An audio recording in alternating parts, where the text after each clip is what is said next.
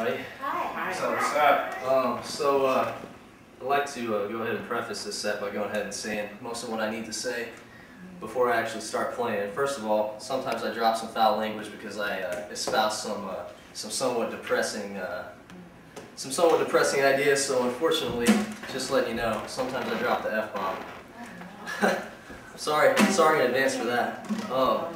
But what I'd like to say more importantly is that it's really cool to be able to come and play at a community center like this. These are the types of communities I grew up in. I grew up in working class communities, mostly on the south side, and it's cool to see something in the heart of the community that's actually community operated.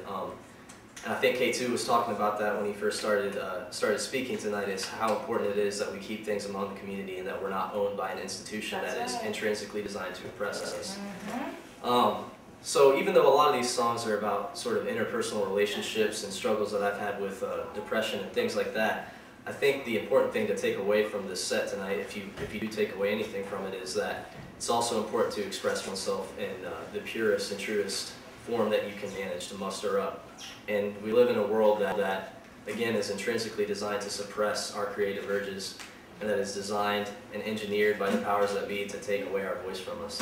And I think it's important to realize that even if you're a face tattooed dude from the south side, you can still get up with an acoustic guitar and be sensitive and be emotional and be a human being and interact in an honest and legitimate fashion. So I hope you guys take that away from this set tonight. And this first song I want to play, it's called Indianapolis 2008, and it's about a trip that I took with some friends down to Indianapolis and the power that memory has.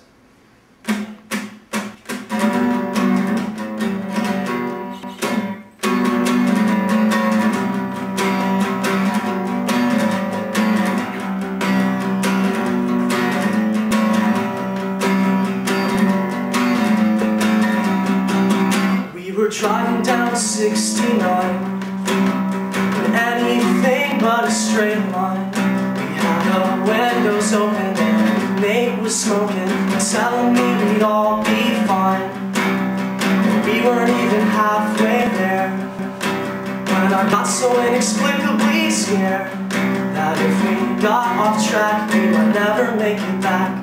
Maybe nobody would care. It seems so long ago now. All of us lost touch somehow. You with yourselves and me with someone else, but I think we were doing something right in hindsight.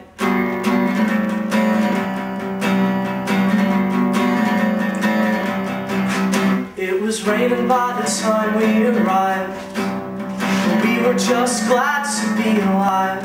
We walked around the canals, faceless in downtown, and everything seemed so bright. We realized we had nowhere to stay, so we said our goodbyes and got underway. Slept in a shitty motel, as far as I can tell. I've never had a happier day. It seems so trivial then, but we can never get back again. We grew apart, developed broken hearts. We didn't learn shit from that night. In hindsight,